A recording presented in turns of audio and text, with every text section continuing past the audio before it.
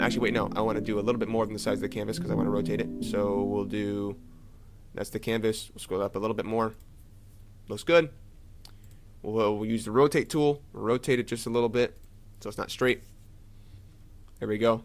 Turn it from normal to overlay over top of the whole thing, except for the font, except for the word. So we'll drag it beneath that.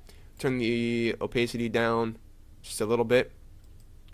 We'll grab the other ice texture, which is a super cool one. Drag that on in. Look how cool this texture is. We could literally just have this font, this picture, and then just like flat graphic words, and it would be the best. But yeah, so we'll scale it down to about the size of the canvas. We'll turn that on screen. Drop the opacity down underneath the black background, and the other one as well. So something like that. Do I want to do screen for this? Or do I want to do... I think I do. Actually, you know what we'll do instead? I'll go ahead, turn that back to normal. We'll go to curves, brighten it, darken the darker colors, and then we'll hit OK on that. Now what I want to do, colors, wait a second. No, layers, sorry, layers, transparency, color to alpha, and we'll select, nope, I'm going to turn that back to 0, and we'll select a black. We'll select black.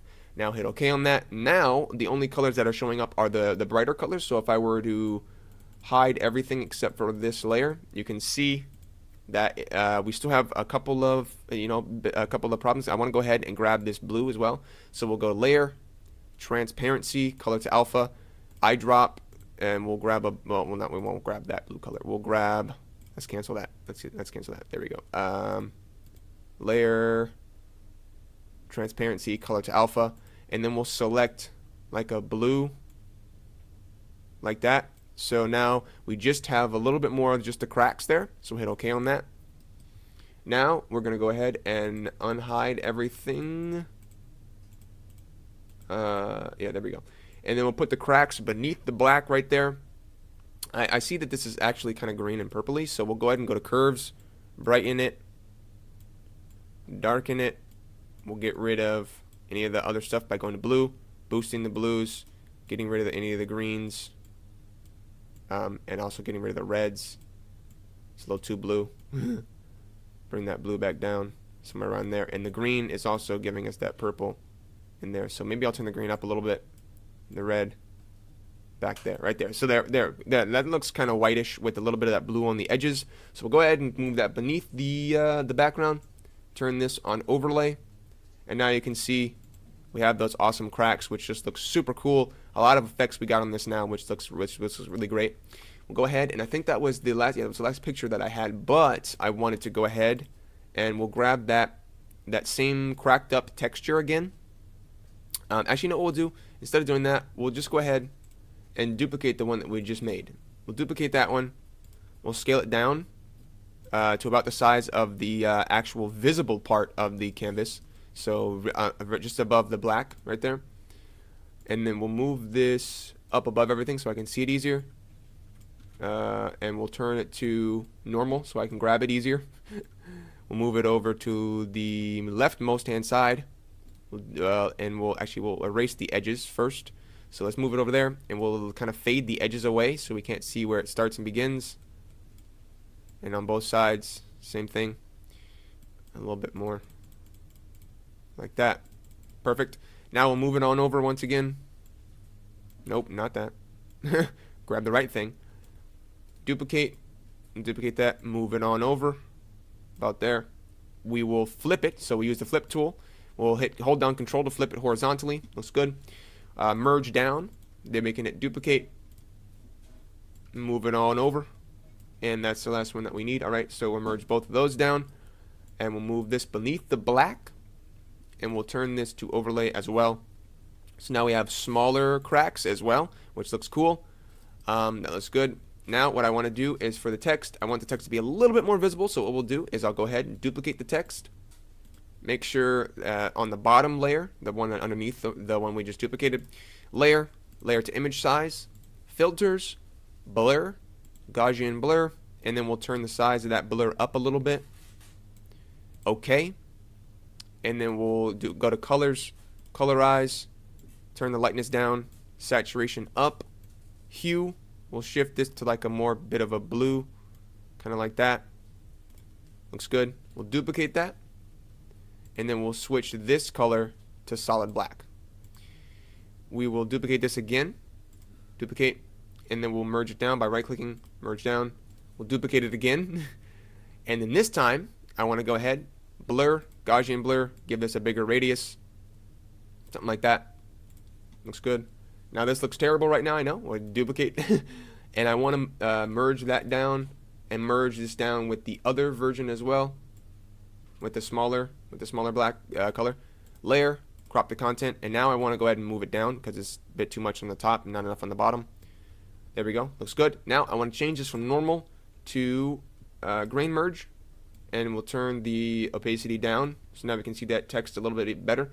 And I want to go ahead and once again, filters, reshow Gaussian blur, and then we'll just blur that just so it's less harsh, like that. Looks good. Now, so we have all that done. I want to do a couple more things here. We can add other text, like if we want to grab the text tool and then just add other text like new videos every day. I don't know, something like that. We'll turn the size up to 20. Change the color to white, even though that's silly. We'll change it to blue actually.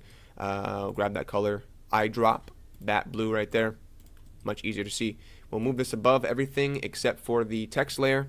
Maybe I'll change it up to size 50. Hit that little edge of the box to make it the size of the text. Move it on over there. But right there, that's too big, way too big. And I don't like the font either, not for this anyway. And I'll just pick, axis, 30. Looks good. And then I will select every single one of the letters except for the first letter, and then I will get rid of that. And then change the letter spacing out like that. Looks good. Looks good, looks good, looks good. Maybe I want to do white for this. I think that's a smart thing to do. Yeah. Alright, so that'll be white too. And then we'll go ahead, grab that new videos every day font, duplicate that, layer to image size, colors, colorize, drag the lightness all the way down, hit OK, grab the move tool, move it down, move it beneath that layer, and then filters, blur, Gaussian blur, and then we'll just do something like that, so 2, and then we'll change this to grain merge. Actually, we'll do it, maybe we'll do overlay. We'll put it on overlay, duplicate the layer, and then turn that second duplication layer down to about 50%. Now we have banner tutorial, new videos every day. Looks good. Now, I want to go ahead. A couple more things before this video is finished. We can add like logos and other things like social media icons and stuff like that, just like super easily. Super easily. Oh, that's because we have. We can go ahead and with the shadows that we created, it's going to ask us if we want to confirm the text editing because they're not text objects anymore because we blurred them and made them black. So I'm going to go ahead and on all the text layers, the text shadows that we just did for new videos every day, I want to go for both of those. Layer, crop the content, and then for the other one, layer, crop the content. Now we can edit text over here. So we'll just drag on a box / like, and then your Twitter username, which is KaiK's tweets, whatever. Whatever you want to do over here, you can do that. Just change it to white, and I'll get rid of all of that text letter spacing. And I'll just put that way off on the side over here. You won't see this if you're on mobile, but that's fine. I'll just do something like this. It doesn't need to be all fancy. And then I can grab like the Twitter logo, but I'm not going to do that because I don't, have them, and I don't have permission to use them. So same thing. We'll just do like the / KaiK or whatever, and then the other ones, and then / TutsByKai. I don't know, whatever you want to do over here. It's cool. And then you just grab the logos, and I'll move this one up. Nope, I'll move this one up above that one because it looks better because it's like a staircase. So that looks fine. Whatever you want to do over there, I'm not gonna keep those, but just letting you guys know you can do that as well.